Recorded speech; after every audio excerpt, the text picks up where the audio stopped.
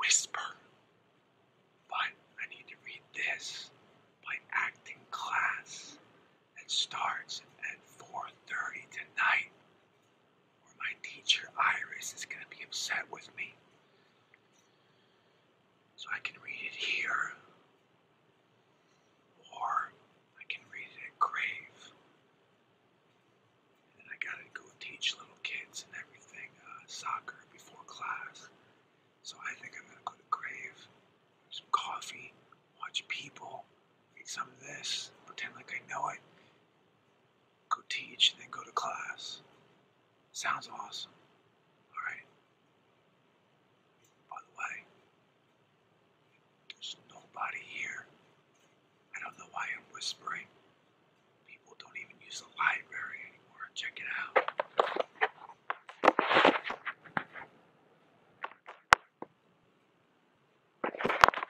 This isn't even the only aisle either. Hold up.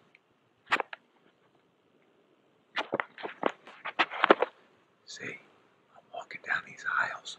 Nobody. Let's see, randomly pick a book. Random book. Close my eyes.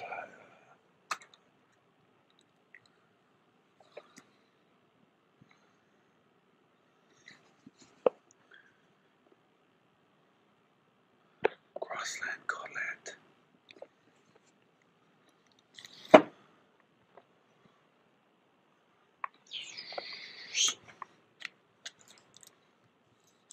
Ooh.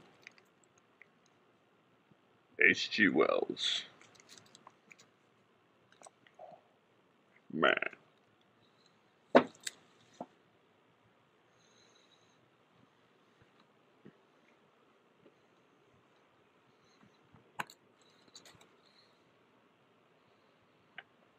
Who could ask for anything more? By Ethel Merman. Man. Alright, I'm out of here.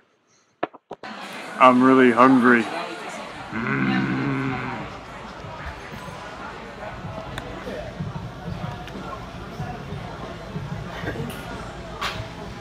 Hello. Hey, babe. Nice to meet you. How are you? Oh, wow, you got a strong Australian accent. I'm a cop, you idiot. Oh, okay. Yeah, that makes total sense to me. I like cake. Would you like some cake? I mean, I'm very fond of it. Do you like cookies? I look forward to tossing them. I can't. I would like to play with your cookies. Stop it, you idiot. Imbecile. Oh, I'm not an imbecile.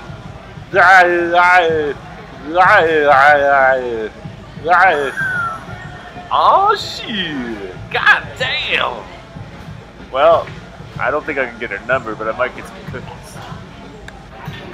Honestly, I have no idea what I'm reading right now. I'm having a lot of trouble focusing, and I'm thinking about the cookies in the cookie shelf that the cookie man brings. And I want some more honey in my coffee. Must read.